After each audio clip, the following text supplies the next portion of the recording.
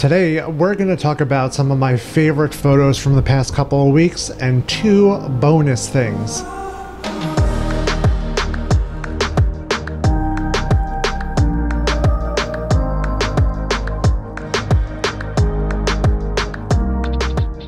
Hey, what's up? It is Ryan, and I'm coming to you from my living room again just because I felt like doing something different. But today I actually wanted to make a video about a couple of photos from these past couple of weeks that I've taken that actually have been some of my favorite so far. I am waiting on some film to come back from a couple of cameras I'm reviewing, and then I also have a project coming up this weekend. So I figured as I'm trying to keep a schedule with my videos, I'd want to make something for today's video. So we're going to go over, like I said, some of the photos from these past couple of weeks that I've taken on a couple of journeys and a couple of trips, and really just go over the ones I like and go over why I like. So most of these are going to be taken and shot on my Yashica T. Apparently I've become the ambassador of Yashica because it's all I ever talk about. But the camera, I mean, just takes incredibly great photos. So I actually took it out with me when I was doing the video on the Brevet jumper bag, which you can actually find up here. Go check it out. It is an incredible bag. And while we were doing that, I was actually taking photos with the Yashica T through Astoria. And here are some of the ones I took on it. And again, you can really see like the highlights and the shadows are really good. The color representation is really good, and it's overall pretty sharp. Side note, I scanned all of these myself. I'm so happy to be back scanning.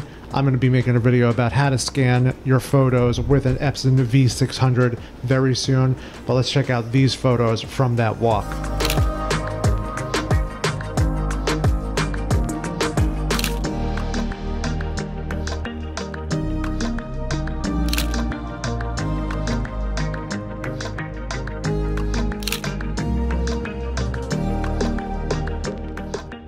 But yeah, those came out great. I mean, I love taking photos in the city and the streets, like of the trains, the subways, and stuff like that.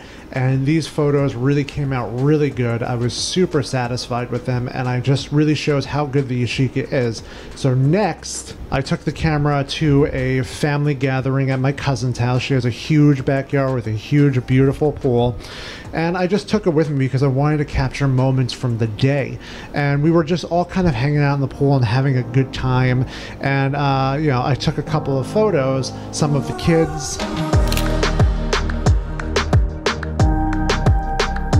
and then some of my family. And then mostly a lot of them revolving around having fun in the pool. I actually really like this photo a lot. It just kind of really stood out to me. It just lined up perfectly where this little floaty was in this other floaty at the corner of the pool, and it just really came out really good. And you can see again the sharpness and the color representation are just incredible. Then I actually had the opportunity to use this flash on the camera to show how good the flash is and making the photos really that 90s feel and really bright and really accurate. And here's a photo of my cousin's big dog, Chester. She has 2 golden retrievers. One is bigger than the other, but I got this one and the dog just looks really funny and really cute in it. And it just shows how good the actual flash on the camera actually is. So that was our day hanging out at the pool at my cousin's. And then finally, I took the Yashica with us when we went to New Jersey and accidentally took a 7-mile hike to go to a waterfall that was extremely underwhelming. But along the way, I took some really good photos of us traveling through the woods. We had to cross a highway to get to this waterfall, which was really odd. Even though we went over a bridge, we still had to cross the highway for some reason. But in the woods, they took some really good photos because, you know, in the woods you have different variables of light and shadow and contrast, and these photos came out really good.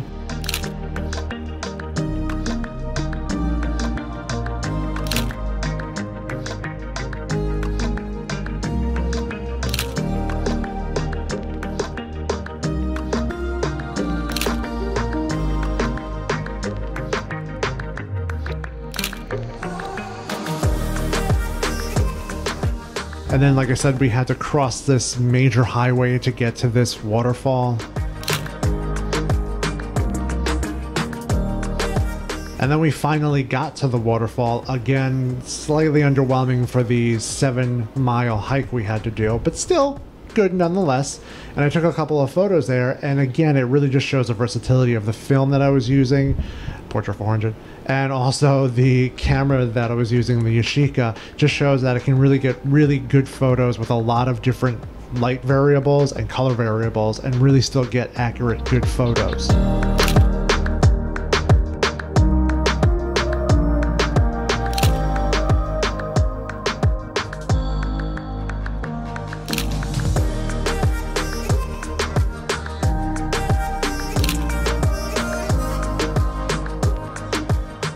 So those are the last ones with the Yashica. I have a couple of photos from a new camera I've been playing with, a camera that blew me away with the photos. I mean, I always say that, but this really impressed me. This is the closest thing I've seen. Like, these look like they shot on a digital camera, but the photos that came out of it are really good. I'm not going to give away what camera it was yet because I want to do a full review and full breakdown of that camera, but I'll just show you these couple of photos that I took with it, and like, they just look so good. I was so happy with them. I was actually surprised by them.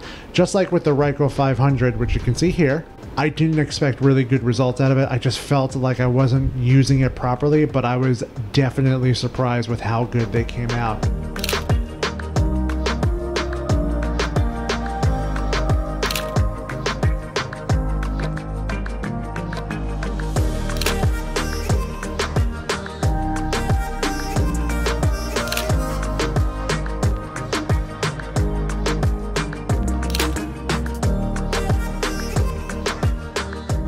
So yeah, those were some of the photos from these past couple of weeks that I really enjoyed, came out really good. I mean, check out these photos with the Yashica of this beautiful old red vintage classic car.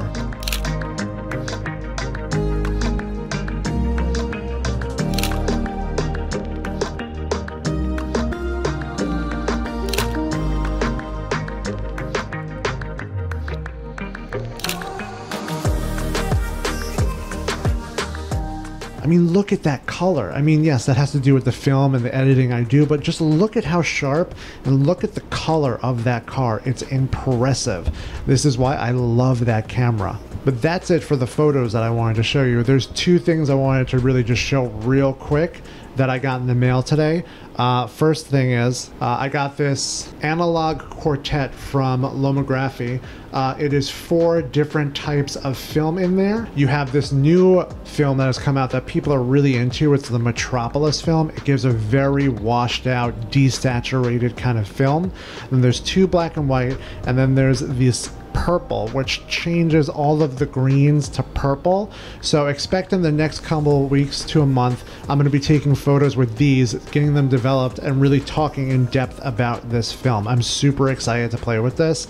They're actually sending me some more film for my 110 camera because they like the videos, and now I really appreciate it. I can't wait to get those. But check out the videos in the next couple of weeks. You'll be seeing that I'll be playing with this and getting some pretty awesome photos with it. The second thing that I'm actually going to be doing a full video on as well is not actually a camera, it's actually a little tool you use to kind of get yourself out there for your photography, or just like kind of like a virtual business card. It's this thing on the back of my iPhone called a Popl.